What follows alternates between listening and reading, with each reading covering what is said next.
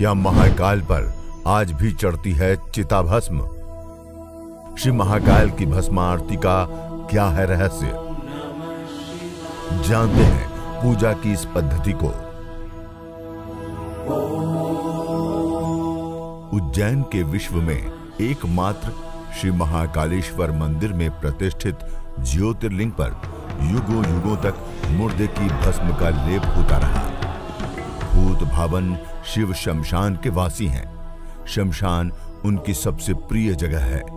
महाकाल मंदिर भी महाकाल वन में स्थित है, जो शमशान क्षेत्र है।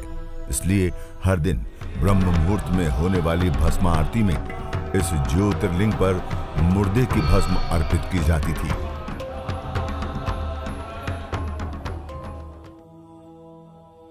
तो चिता का होना चाहिए, तो वहां पर स्मशान जो है वो महत्वपूर्ण है।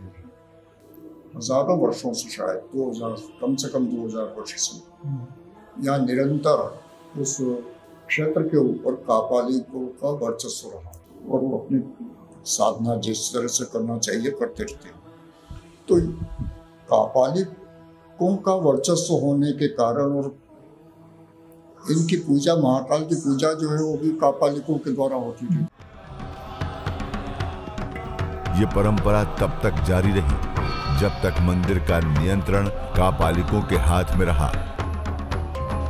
कापालिक शमशान में ही रहकर साधना करते हैं और वे अपनी श्रद्धा और मान्यता के अनुरूप ज्योतिर्लिंग पर मुर्दे की भस्म का लेपन करते थे। आंदोलन के बाद जो है ये विचार हुआ और ये परिवर्तन कर दिया गया कि वहाँ की भस्म डालना बंद कर दिया चिता के, और यहीं पे महाकाल के मंदिर में जो है वो कंडे। इसके बाद मंदिर का नियंत्रण ब्राह्मण पुजारियों के हाथ में आ जाने पर उन्होंने मुर्दे की भस्म अर्पित करने की परंपरा में बदलाव किया। आजकल जो भस्म अर्पित की जाती है वो कपिला गाय के गोबर से बने कंडे, शमी, पीपल, पलाश, बड़, अमलतास और बेर के वृक्ष की लकड़ियों को एक साथ जलाकर तैयार की जाती है। इसमें भस्म को कपड़े से छानकर श्री महाकाल को अर्पित किया जाता है। इस आरती में शामिल होने के लिए देश भर से और विदेश से भी बड़ी संख्या में लोग उपस्थित होते हैं। अक्सर जिज्ञासा की जाती है कि भगवान शिव को भस्म क्यों अर्पित की जाती है। सभी देवी देवता तो सुंदर वस्त्र और आभूषणों से सुसज्जित रहते हैं, जबकि भगवान शिव मृग चर्म धारण किए रहते हैं, शरीर पर भस्म लगाए रहते हैं। भस्म वैराग्य का प्रतीक है। शिव पुराण के अनुसार भस्म सृष्टि का सार है।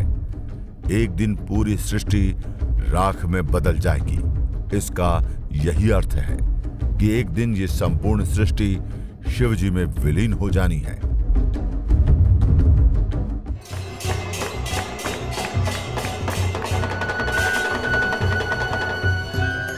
आइए अब श्री महाकाल की आरतियों और भोग की बात करते हैं। मान्यता है कि ईश्वर की शक्ति आरती में समा जाती है। इसका अंश भक्त अपने मस्तक पर ले लेते हैं। इसके अलावा ईश्वर की नजर उतारी जाती है या बलाएं ली जाती हैं। भक्त उसे इस प्रकार अपने ऊपर लेने की भावना करते हैं जिस प्रकार मां अपने बच्चों की बलाएं ले लेती है। इसका भाव ईश्वर के प्रति अपना समर्पण व प्रेम जताना होता है। इसी प्रकार भोग का भी अपना अर्थ और भाव है। हम किसी मूर्ति को मूर्ति मात्र नहीं मानते। मूर्ति की प्राण प्रतिष्ठा की जाती है।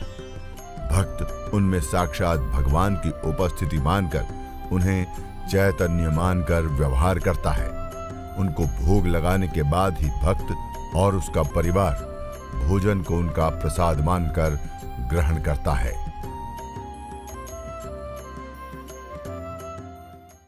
भगवान श्री महाकाल की प्रतिदिन 5 आरतियां होती हैं। सुबह 4 बजे से 6 बजे तक भस्म आरती होती है। इसके समय में सिर्फ सावन के महीने में बदलाव किया जाता है। महाशिवरात्रि पर ये दोपहर 12 बजे होती है। इस आरती का स्वरूप बहुत भव्य होता है।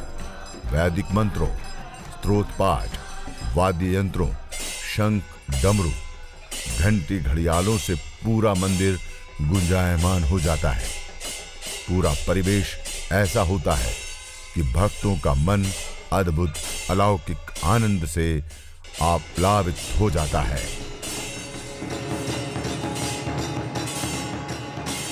भस्म आरती में भगवान को भक्तों द्वारा लाया गया भोग अर्पित किया जाता है। भक्तगण अपनी श्रद्धा के अनुसार बहुत से पकवान, मिष्ठान, फल इत्यादि लेकर आते हैं। कुछ भक्त इत्र भी लाते हैं जो भगवान को बहुत प्रिय है।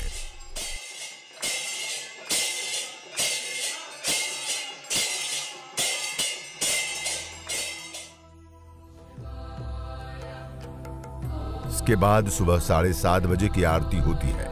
इसमें दही, चावल, भंग, शक्कर और घी का भोग लगाया जाता है। ये भोग मंदिर प्रशासन की ओर से अर्पित किया जाता है।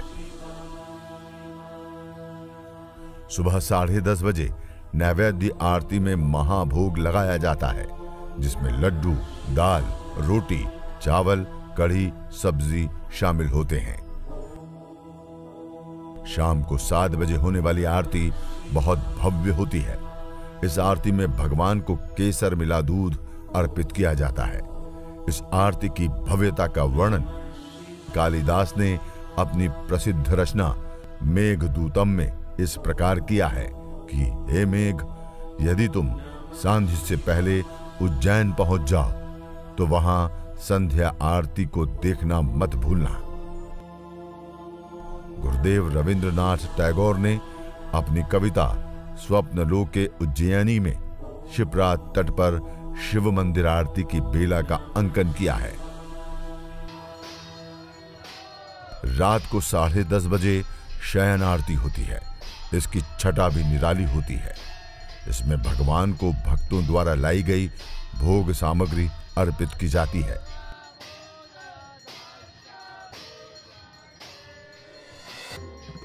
इस आरती के बाद सुबह भस्म आरती तक के लिए गर्भगृह बंद हो जाता है।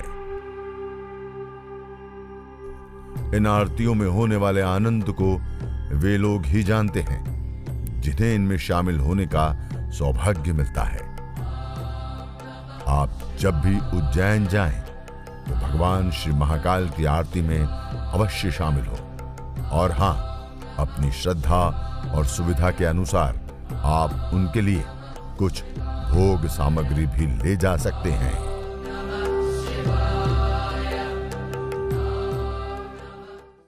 आप देखते रहिए न्यूज पुराण।